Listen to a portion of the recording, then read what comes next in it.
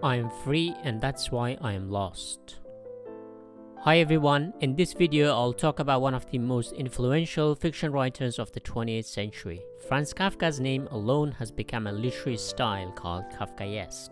He wrote about human nightmares, a state of paralysis when your legs and arms fail you. Kafka's is a story of failure, a beautiful failure. Before I start, I have a confession. I always thought Kafka was a complainer, constantly whining how terrible the world is without offering any solutions. A prophet of doom, but then I read all his novels and short stories. How wrong I was about Kafka. In this video, I'll do three things. First, I'll look at Kafka's life, then summarize and discuss 6 of his most famous stories, and finally 10 lessons we can learn from him. I have looked at all his novels and short stories and his life and come up with 10 simple lessons we can learn from Kafka. Whether you're a writer, artist or reader, Kafka has a lot to offer. His story is a story of failure, a beautiful failure. So sit back with a cup of coffee and enjoy the video on how to fail and beautifully. Franz Kafka was born in 1882 in Prague into a German-speaking Jewish family. German at the time was seen as a more instrumental language for social mobility. Kafka also spoke Czech, but not fluently. Prague was part of the Austro-Hungarian Empire at the time, but towards the end of Kafka's life, the empire collapsed in 1918 and the nation of Czechoslovakia was born. This too split into 2 countries in 1993 as Czech and Slovakia. So he is generally considered a Czech author despite writing in German. Kafka's middle-class background allowed him to get a good education and a university law degree, and later worked at an insurance company. He found his job a huge hindrance to his writing, as he stayed at the office for long hours.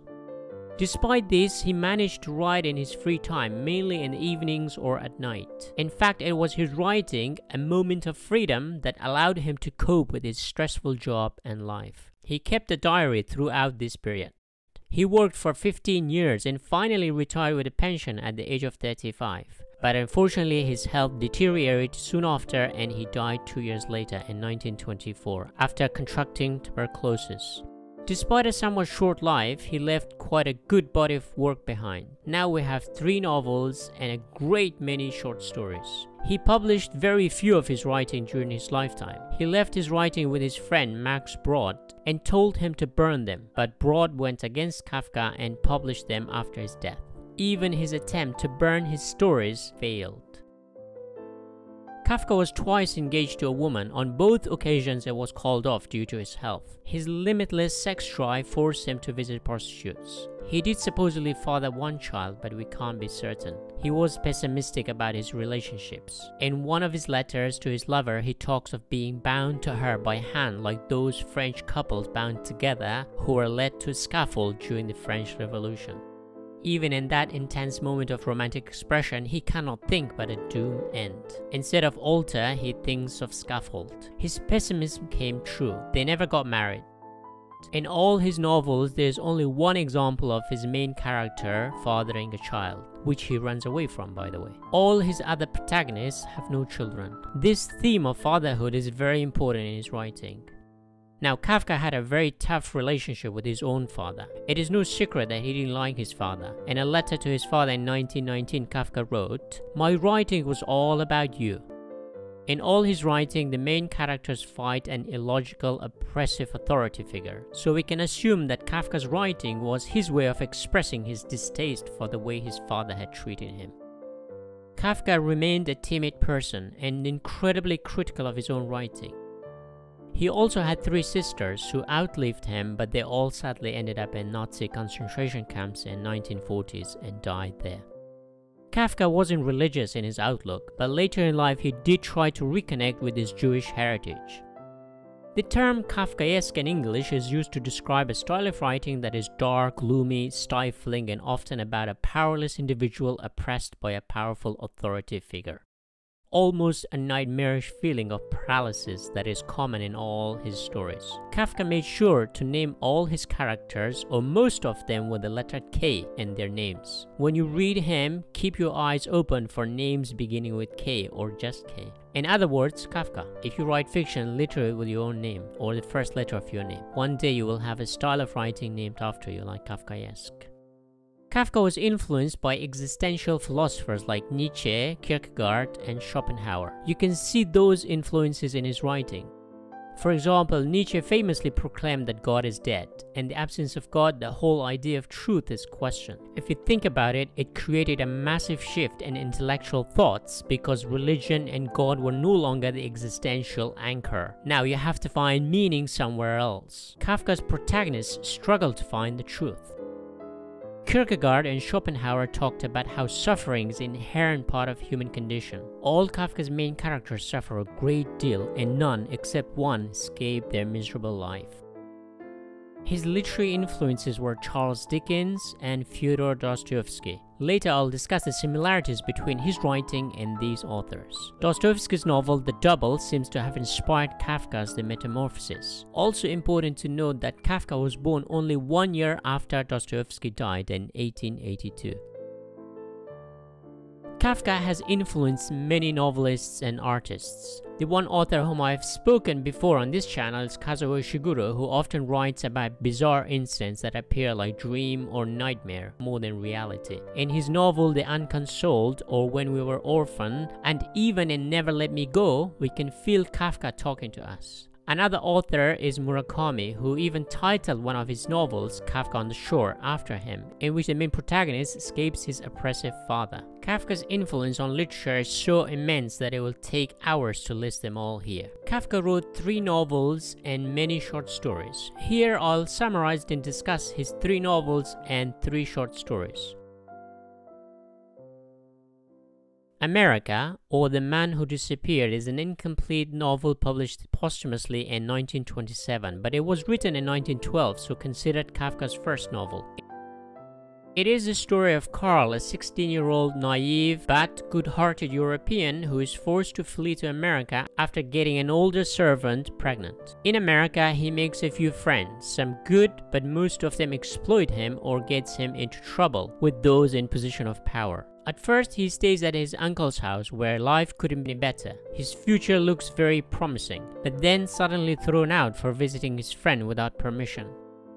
Later, Karl manages to get a job, but dismissed for breaking the rules. At the end, he gets a job at a theater, but we don't know what happens to him. At least we know that by the end, he's still alive and things are looking up. It is Kafka's only story that ends in happiness of sort.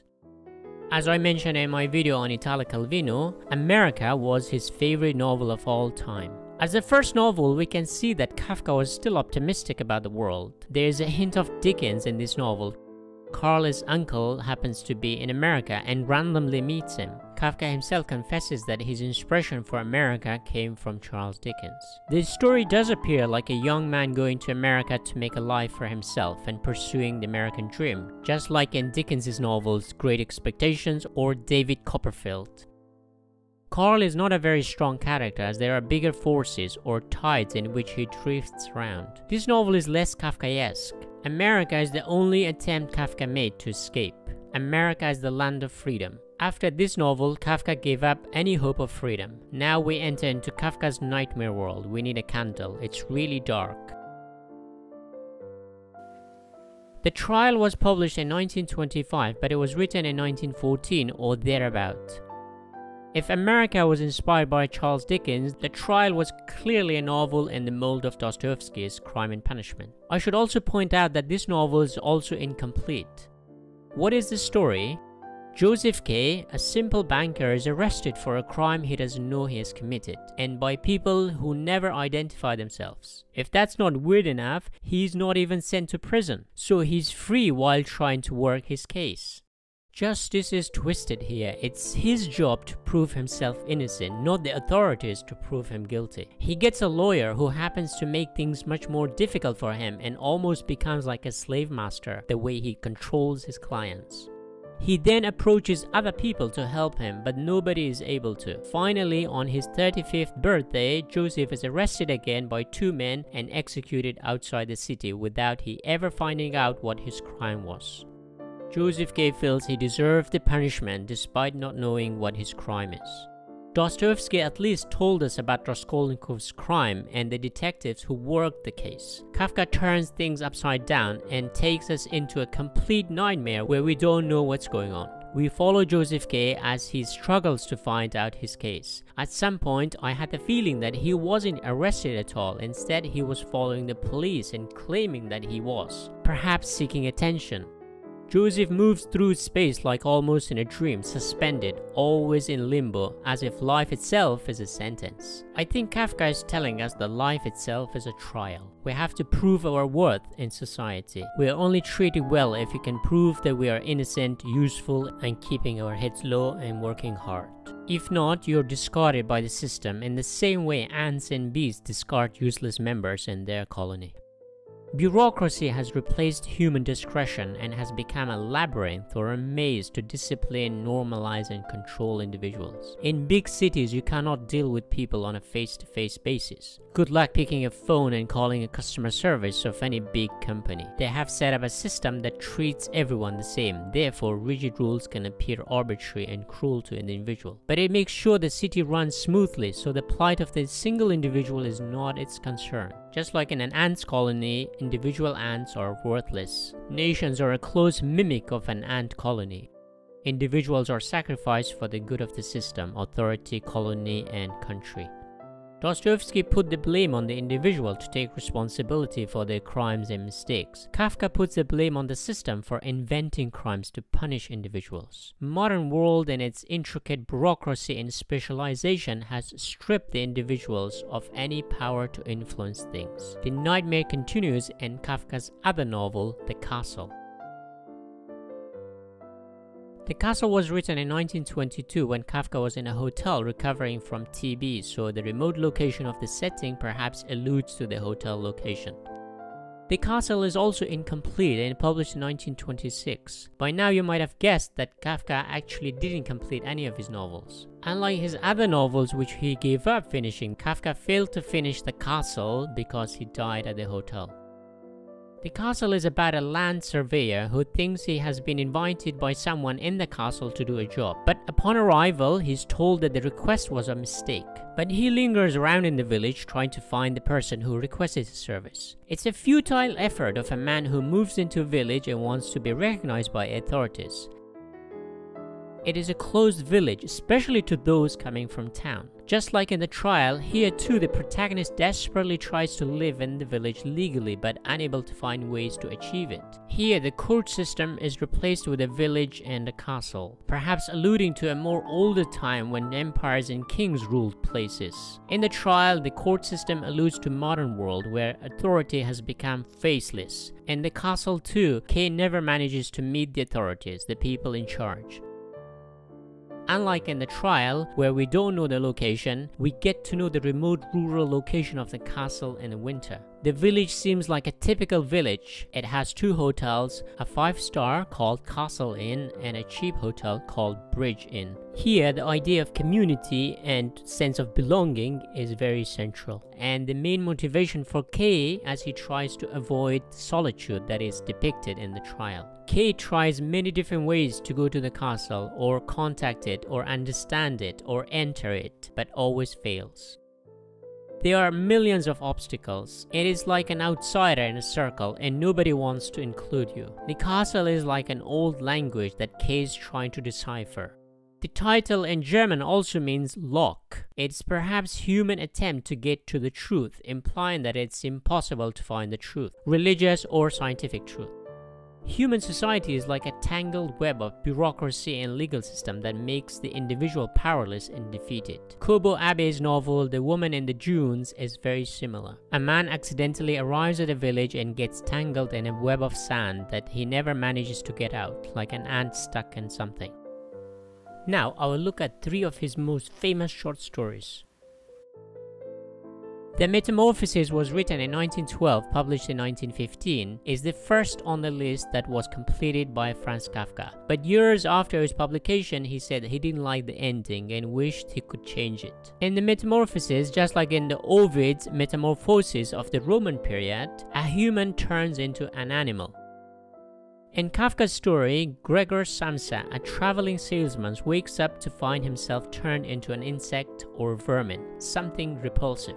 Initially, he hopes that this is a temporary state, but as days pass, he slowly realizes that this is no nightmare, it's real, that he is no longer human. Unable to leave his room, he reflects on his job and those around him, and his desperate situation as the sole breadwinner of the family.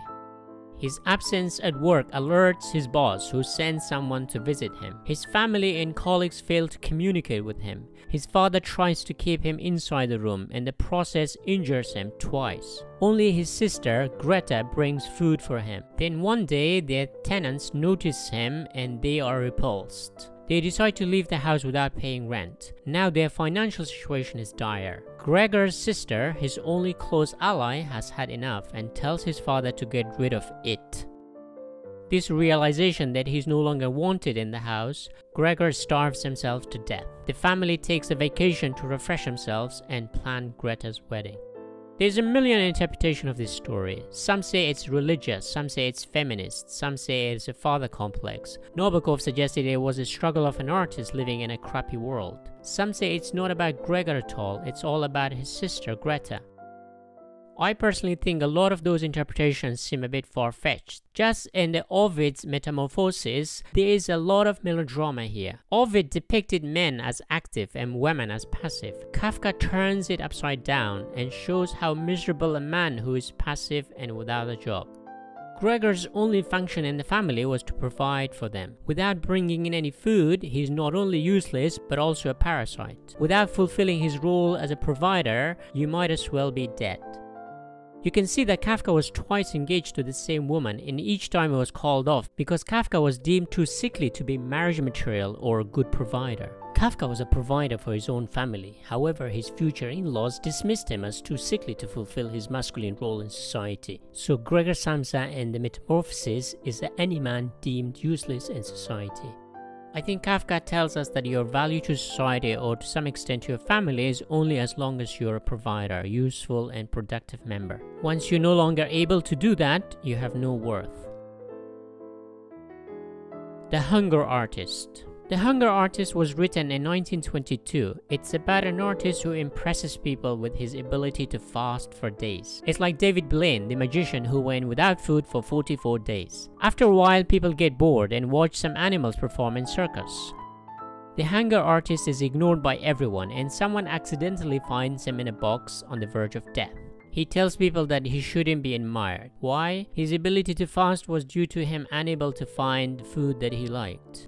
The story ends with him dying after 40 days of fasting and replaced by a panther with insatiable appetite for food. Kafka himself died soon after writing The Hunger Artist. Throughout history, artistic trends come and go. Great artists often die unrecognized. He survived for days when people were watching him. Artists need an audience to motivate them, sustain them. This is an innate human desire to be admired by others. This mirrors Kafka's own life. During his lifetime, he didn't get the recognition and respect we have for him today. Bucket Writer. It was written in 1917 but published in 1921. The story is about a man so poor that he can fly. On a cold winter day, he sets off to get some coal from the coal dealer, but he has no money to pay. When he arrives at the shop, the coal dealers, the husband and wife, don't notice him. The poor man shouts, but they cannot even hear his voice. He is so poor that he has become invisible, weightless, and inaudible. At the end, he flies away towards the ice mountain and disappears. Poverty means you have nothing, no voice, no weight, and invisible.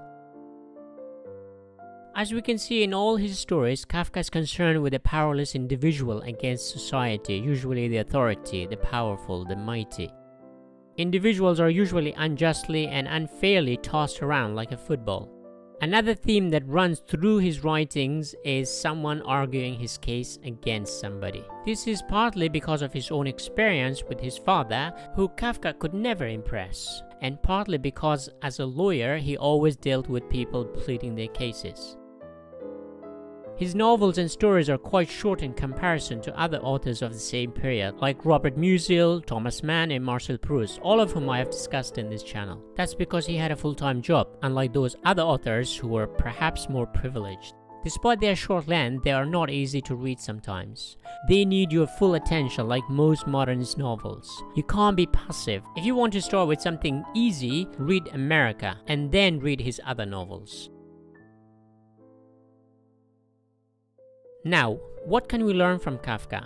If you read all his books, you get a distinct feeling that he's a prophet of doom and gloom. After all, none of his protagonists win anything, but rest assured, on the surface Kafka may appear quite pessimistic. He has a few great lessons in his sleeves that can help us even today. Whether you're a writer, artist, or even a reader, Kafka provides some amazing lessons for you. Lesson 1. Failure can be beautiful. In all Kafka's works, failure is the most dominant theme. The only exception is America, where the protagonist doesn't die by the end. If one has to characterize Kafka's works, it would be this: he was a beautiful artist of mourning and grief. His stories are cries and sobs of human condition. He was a beautiful cry artist who sobbed at every failure, who told stories of failure. Perhaps he was the best artist of reality. Failure, despite being seen as negative, it's not always bad. In fact, our evolution is only possible when our genes make mistakes. Through mutation, we die, but we also survive. So every failure has either the seeds for future success, or if not, it can be a moment of beauty. In the same way, tragedies can be beautifully told and enjoyed.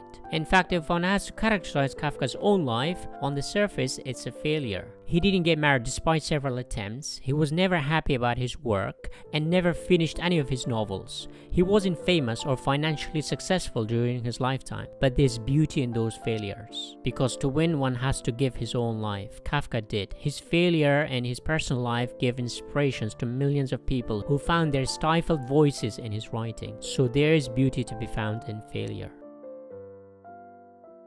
Lesson 2. Life is a series of interruptions. Evil is whatever distracts. We have dreams, we wait for the right moment, we think the condition is right to start our project. We think one day we can start doing something. Kafka had the same feelings. He had a desk job at an insurance company and worked long hours. Kafka writes in his diaries, "Since I'm nothing but literature and can and want to be nothing else, my job will never take possession of me. It may, however, shatter me completely, and this is by no means a remote possibility." His day job was a hindrance because he was never free enough to dedicate more time on his writing. He didn't finish any of his novels. He even hated the ending of the Metamorphosis. He says he could have written it much better if it wasn't because of his business trips. He was constantly interrupted. But he also had the habit of just leaving his novels unfinished, like a promiscuous person going through many relationships and breakups. If you have not finished any of Kafka's novels, don't feel bad because he never completed them in the first place. So the lesson here is to ride through life's endless interruptions and find moments you can sail. Use the little moment you get to write your next short story. Don't wait for a perfect condition because there is never a perfect time to do anything.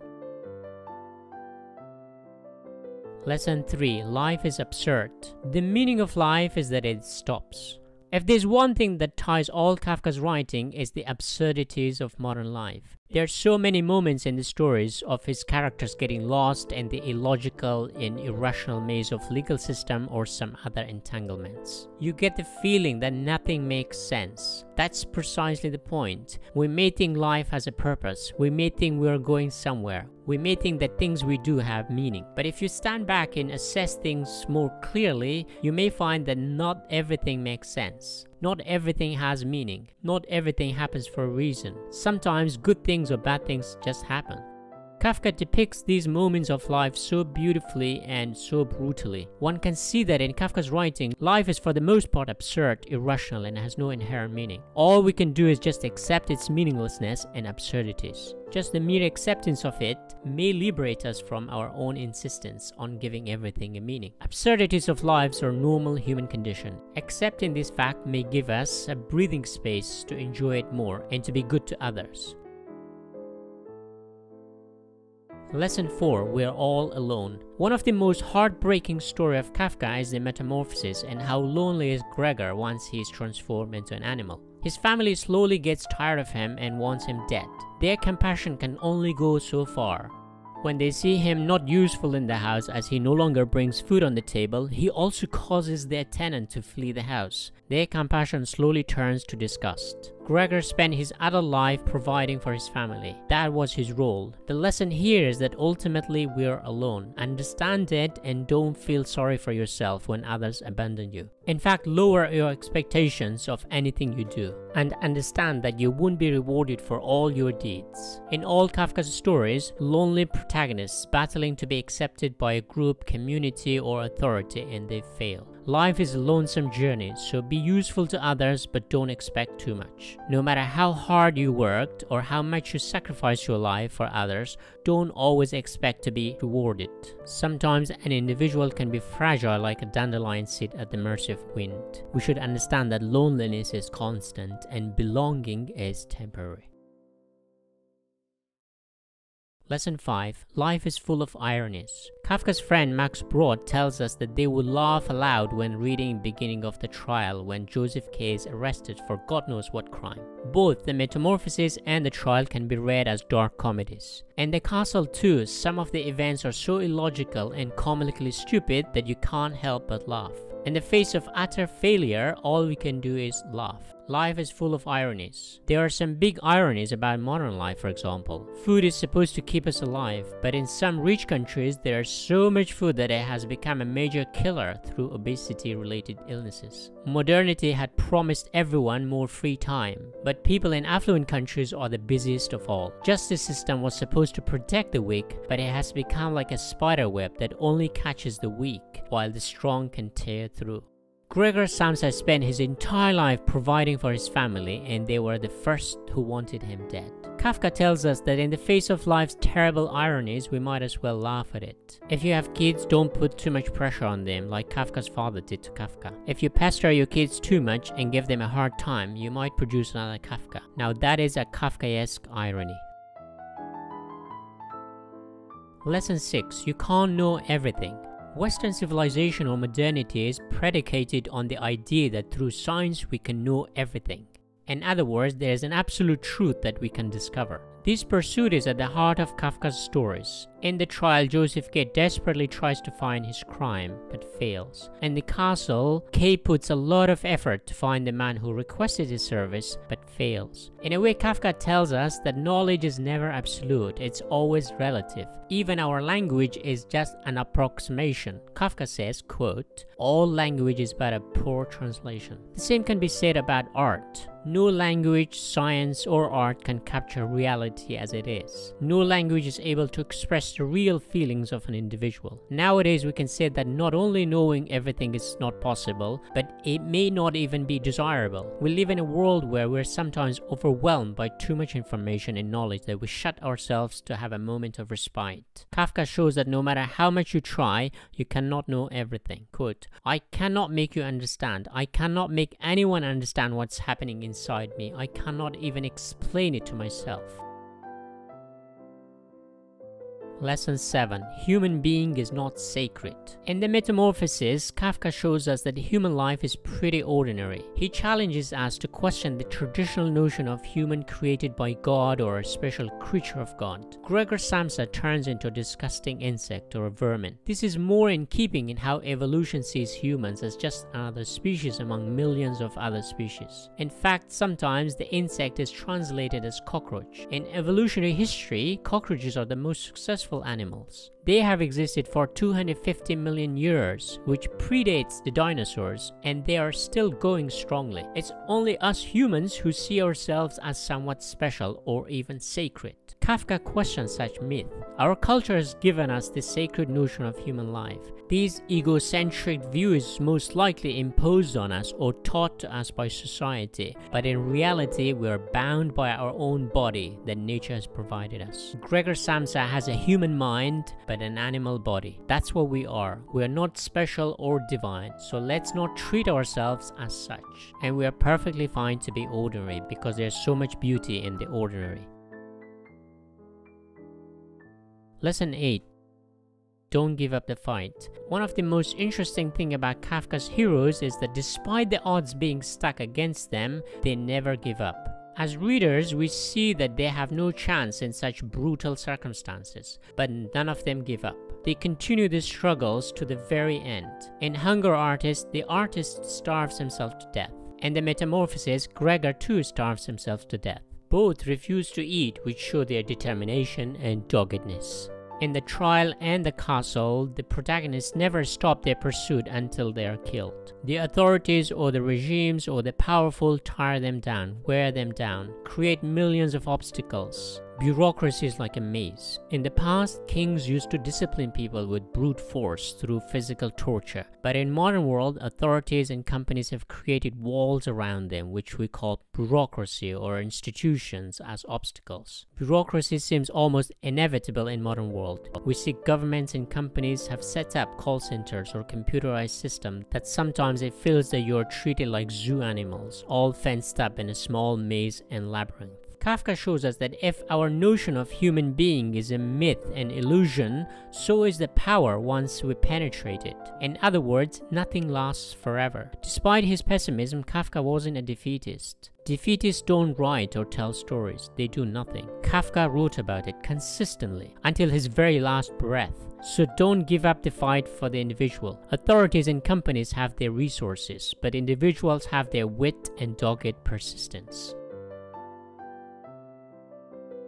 Lesson 9. Alienation is universal. One of the most prevalent themes of Kafka's writing is alienation. Individuals are alienated from their families, communities, and even from themselves. His characters are distancing themselves from others, or sometimes forced to isolation. Alienation is not a modern invention, but modernity made it universal. Even powerful people are alienated. In recent months, we heard about the British royal family and how individuals felt excluded and alienated. In pre-modern world, most humans were attached to a piece of land, either through ownership or through slavery or through peasantry. In today's world, most of us don't have any attachment to land or farming. Most of us don't know where our food is coming from. We don't really care. Most of us. What modernity did to us to turn us into product. We have become like commodities. Our information is used as product and sold by social media companies. We track our own very movement every day and pass that information to these giant media companies to use it to sell us products or sometimes use to manipulate us in some way. Modern life to some extent resembles a zoo. Safer, relatively more comfortable,